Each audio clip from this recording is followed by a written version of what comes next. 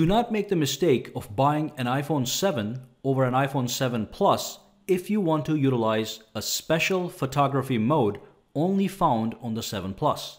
The iPhone 7 Plus has a portrait mode, which allows you to create amazing portrait photos by utilizing the bokeh effect. But the iPhone 7 does not have that mode, the portrait mode. So what is bokeh?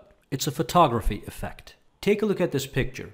As you can see, the primary subject, which in this case is the coffee mug, is in sharp and clear focus, and you can see the mug clearly. But when you look at the background, it seems to have been blurred out and it's rather creamy. This creamy and blurry background is known as the bokeh effect. So like I said, the iPhone 7 Plus has the portrait mode that gives you this fantastic bokeh effect so you can create more artistic shots. The name of this mode is portrait. But you're not limited to use this mode for people, although that would create some really amazing portrait shots of yourself, your family, or your friends. You can use it on any subject which you want to be in sharp focus while the background is blurred out. It could be your dog, a car, or a decorative item. Now this mode on the iPhone is a feat of software engineering, and a few other things I'm going to talk about in a second. Normally you would need a DSLR camera with a large sensor and a great lens with a large aperture to produce a real creamy bokeh effect. And in that case, no software manipulation is required. It's all natural bokeh. But because the iPhone camera sensor and lens is simply not large enough compared to a DSLR sensor and lens, Apple has tapped into software processing to artificially produce the bokeh effect so that you can take some fantastic pictures. Now remember, the iPhone 7 Plus has two cameras. One of them is a regular wide-angle 12 megapixel camera and the other one is a 12 megapixel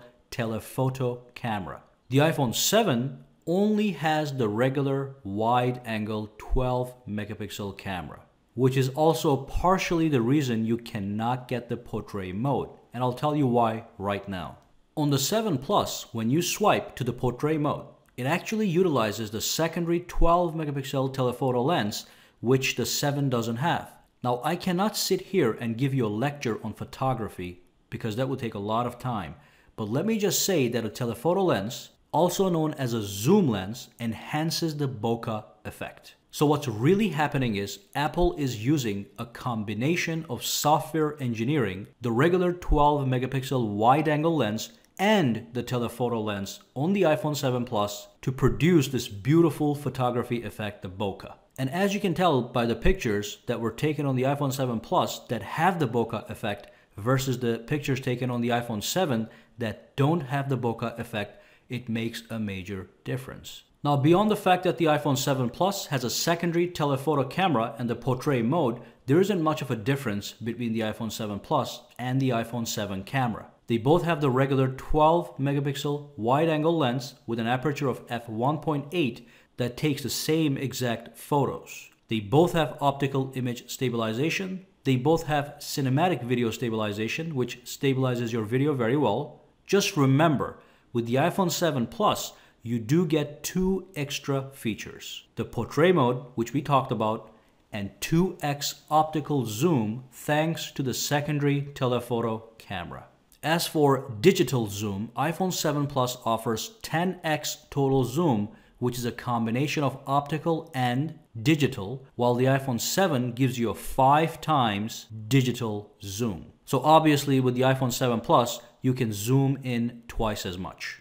It is essential to understand that the main camera on the iPhone 7 Plus is the exact same main camera on the iPhone 7, so it's not any better than the iPhone 7 in that sense. The iPhone 7 Plus simply has a secondary camera that makes the portrait mode and optical zoom possible. I just want to make that clear for potential buyers. If you don't care about 2 times optical zoom or the portrait mode, you don't have to worry about which phone to buy based on the camera.